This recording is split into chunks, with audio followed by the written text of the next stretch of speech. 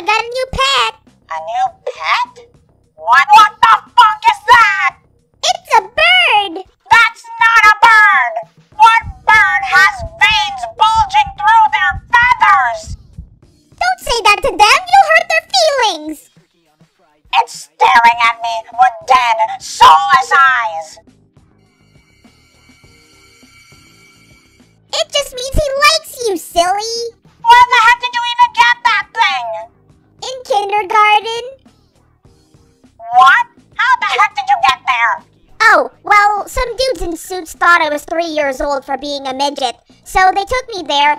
I then got to this fancy playroom and was tasked with shoving 6 eggs down this bird's throat pipe. We then played with the physics-defying chairs, and we became besties!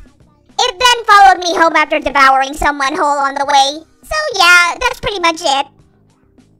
So, can we keep it? I'm calling an extermination team.